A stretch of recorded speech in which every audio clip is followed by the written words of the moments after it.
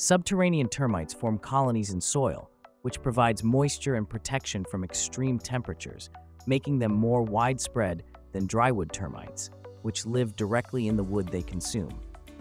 Since their colony size isn't limited by wood, a single subterranean termite colony can cause more structural damage than a drywood termite colony.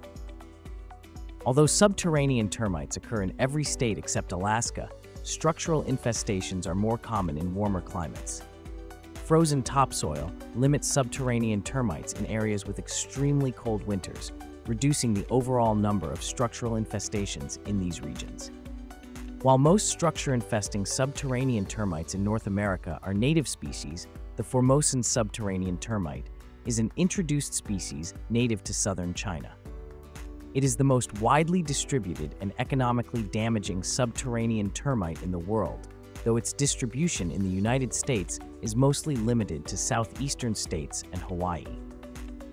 Formosan subterranean termites can cause more structural damage in less time due to their high reproductive capacity, which produces colonies 10 times the size of native subterranean termites.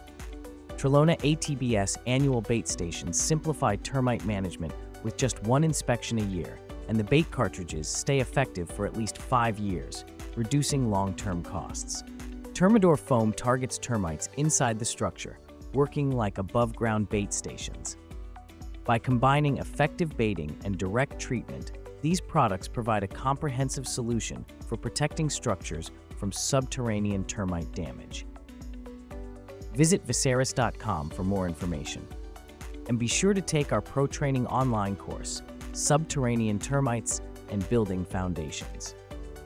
Like and subscribe to be notified when new videos are posted.